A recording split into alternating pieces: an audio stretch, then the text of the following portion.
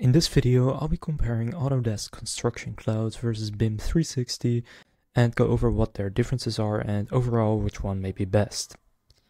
So first, the relationship between Autodesk Construction Cloud and BIM 360 is not really one of direct competition in the same way as two separate companies.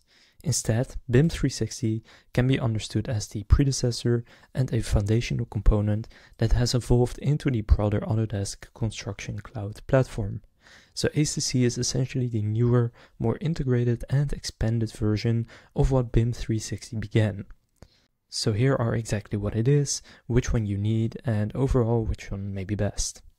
So BIM 360 was, as I said, Autodesk's original suite of cloud-based project management and collaboration tools, specifically designed for building information modeling workflows in the architecture, engineering, and construction industry.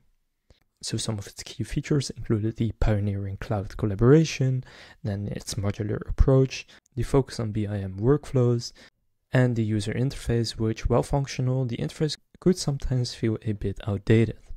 Then on the other hand, we have the Autodesk Construction Cloud, which is the next generation unified cloud platform from Autodesk.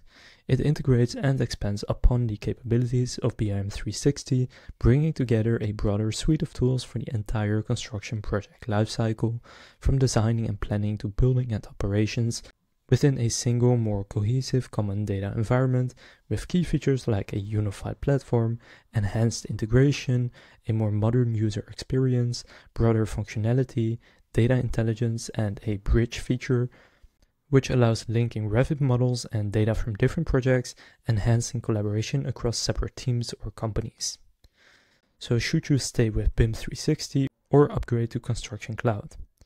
I would choose or stay with BIM 360 if you have existing projects already in BIM 360 and need to complete them within that environment.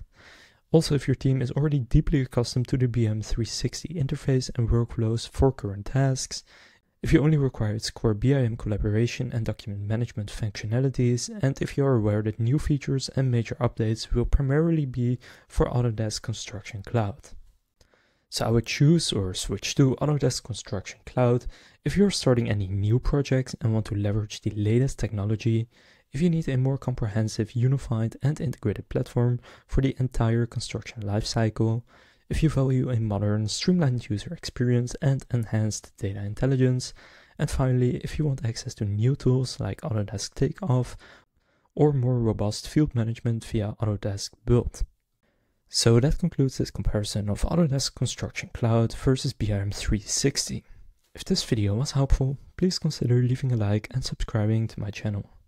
With that being said, I will see you in the next video.